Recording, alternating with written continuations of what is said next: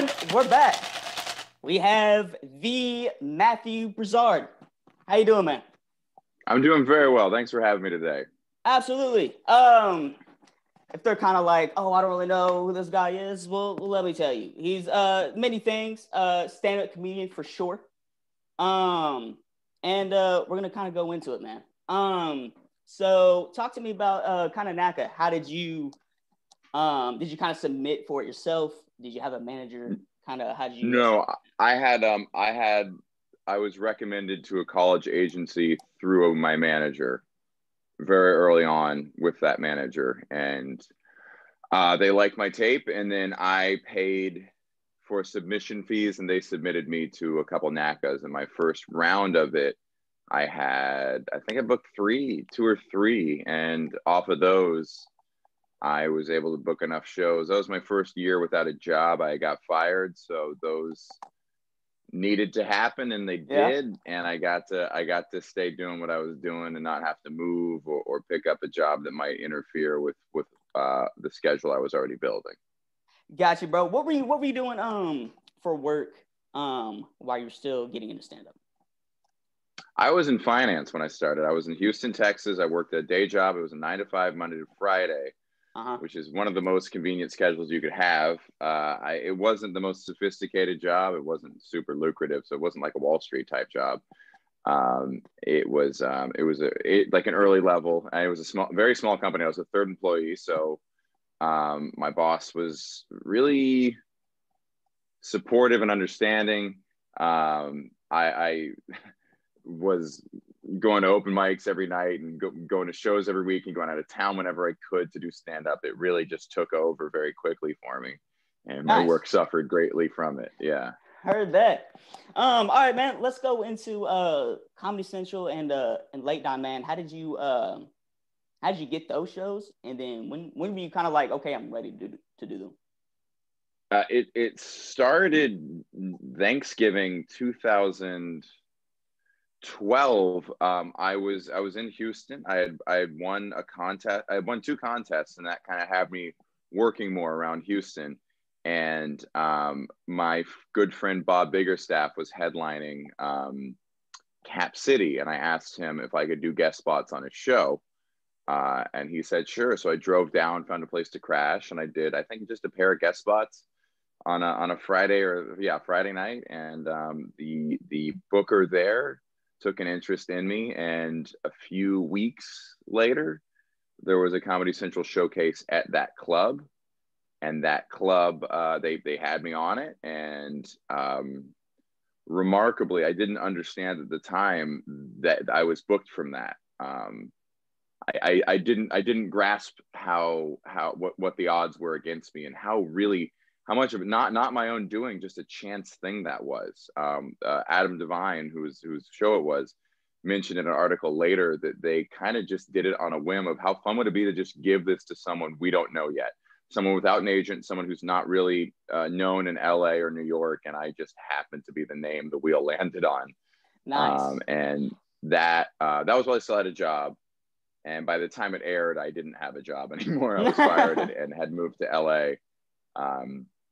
But that started things for me. That got me the manager, who got me the college agent, and that was where things kind of started making sense financially to keep pursuing that. But I was not trying to jump that. I was really trying to keep my day job as long as I could. I knew that the second I had to make comedy my living, it would suffer, and I would suffer. And I was holding on as long as I was able to. Okay, heard that. And then let's talk about the Tonight shows, the late shows. How are those different than regular ones? Conan, so versus Comedy Central, like that. Yeah. Conan, it's clean for one. It's 5 minutes. It's different. It's very prestigious. You know, with the Comedy Central, it's a show set up to do stand up. They hire a crowd, or they get a crowd who's there for stand up. The whole purpose of the night is stand up. On Conan or a Tonight Show, it's the last 5 minutes of the show, and for that reason, it can be trickier. It needs to be a broader set. It needs to be really time efficient. It needs to come in, preferably between 4:30 and 5:30. Not 5:30, 4:30 and 5. And that I worked a lot harder at. That was, so when I did I recorded my first set at Comedy Central in 2013.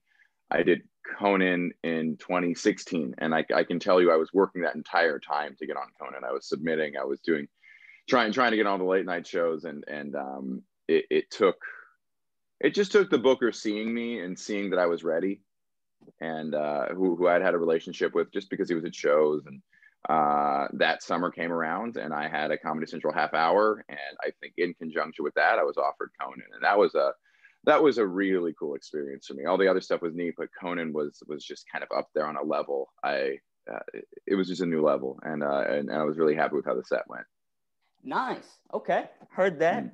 Let's talk about early kind of like early stories. Kind of like worst gig, kind of what kind of comedian did you want to be? And when did you, what set was it where you were like, oh, okay, I'm kind of good at this? I started trying to be edgy and trying to be silly. I even tried to be a one-liner for a little while, but I was trying too hard to be edgy because of what I enjoyed at that time. And I found myself moving towards cleaner and sharper jokes. And I got asked to do, it was like 1 or 2 corporate gigs in Houston, and not like full on corporate. Just my friend was just doing a clean show for like some company, and they wanted 15 minutes before the headliner set, and they asked me to do it. I was really nervous to go clean. I had to look through my set and figure it out. And I remember just being happy with it and how fun it felt to do well without having to hurt anyone's feelings. And I remember doing a Jewish community center as well. And I remember there was just having a fun set and really connecting with the crowd. And then I had one joke that I knew would offend them, and just thinking, why would I want to say that? Why would I want to hurt their feelings? They came here to have fun. Why would I want to purposefully make someone's day worse with comedy? That seems the opposite of what we do. And that was a transition for me. And again, that's what helped with the college shows. That's what helped me was having the ability to go, if not all the way clean, or at least more clever. So that was a transition for me. And I remember one night I was at the Houston Improv and I had a joke, and I was really excited to tell it. And I told it, and there was silence. And I was just, that's a bummer. The joke didn't work. That's too bad. And then before I could finish the thought, the room started laughing. It took a full 2 seconds for the joke to process. And I remember that being a really cool feeling of giving the crowd just enough information for them to piece it together, and how that delay created an extra element, forcing people to put together more information, forcing people to think a little bit in piecing together what you're giving them. That became one of my goals with writing. And that was I think what I still try to do now. Okay. When they say clean, are they topics, language? What are kind of the boundaries? Oh man, there's no good answer for that. There's blue stay clean, there's red stay clean. You know, you can go to a college show. Fuck isn't what's going to get you in trouble. If you may say something about women, or if you say something that's homophobic, even if it's cleanly worded, that's going to get you in trouble. So sexual content. Whereas if you're doing like a clean Christian type audience, conservative audience, it's sex that will get you in trouble and drugs that will get you in trouble. But making broad generalizations about marginalized people, that's fine. Totally fine. Yeah. And then, I mean, oftentimes what it really is figure out who's watching the show. Okay. Figure out who is employed, who booked you, and just make sure they're laughing the whole time. Make sure no one writes any articles about you, because you can't really defend against that. But there's only one person. The president of the university isn't the person who booked you. The CEO of the company isn't the person who's not even going to be at the show. It's whoever hired you. Just making sure that they're chill with everything. And if you're doing well, you can obviously slip in some words. I obviously ask, my big things are swear words okay? And usually they are on most shows, even college shows. And then it's a fun thing to learn a feel for. It sucks to cross that line, but it also sucks to just bomb not being able to pull out your hits.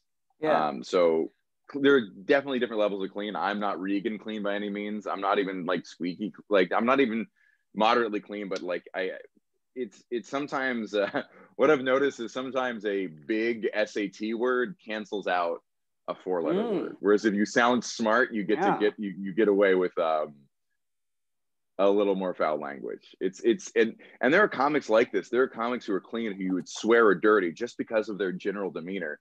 And there are comics who are, I'm someone like Mulaney, you think he's clean in your mind, you process him as clean, but watch, there's plenty of yeah, because he's just so put together. So there's some weird sleight of hand, some illusion that goes with what we judge as clean and what is not. Heard that. All right, man, we're gonna wrap it up. Getting close to that 10-minute mark. Let me I'm gonna ask you one more question. Of course. So as much as you want. Oh, appreciate you. So I know you have the podcast now. Are you I heard you talking about how your manager was like, okay, start a podcast, this will help. How much of creating other stuff that's not stand-up, whether that be like acting skits, how much is that helping you? And how much time do you put to creating other stuff, like your own work? I am always trying to make more stuff because you can't really, it's weird to spend more than an hour on stand-up a day. Like I would be blown away if I sat down and actually wrote for an hour. So there's a lot of other time. I like tweeting jokes. I like doing a podcast. It's good for publicity. It's also good for just talking out ideas. A lot of times when you're just talking to someone for a while, you can figure out what you want to write about. Writing sketches is really fun, and it's a really great way to build an audience if you get good at it.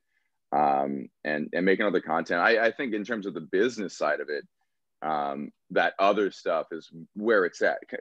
Just stand-up is so crazy competitive. Like 3 people make it off of just stand-up. It's like Brian Regan, Jim Gaffigan, and Maria Bamford. That's it. Everyone else had a vehicle that got them there. So it's really important in that regard. And it's also creatively, I mean, all of my favorite stand-up comedians were in writers' rooms writing for someone else. And I don't think that's a coincidence. I think when you learn to write in different vehicles, you come back to stand-up stronger. When you learn to write sketch, you understand that muscle set.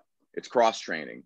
And then you can bring that back to stand-up. If you write tweets, man, writing tweets is such a great way to really pare down your punchlines and really get exact premises stated. And then roast battles. I love doing roast battles. I make great clips, but it's also just sometimes you'll have an idea for a roast battle joke and you're like, well, you know what? I could also use that in my act. So I'm going to scratch that off and then try it tonight on stage. So I love just trying it all, doing it all for both business and creative purposes.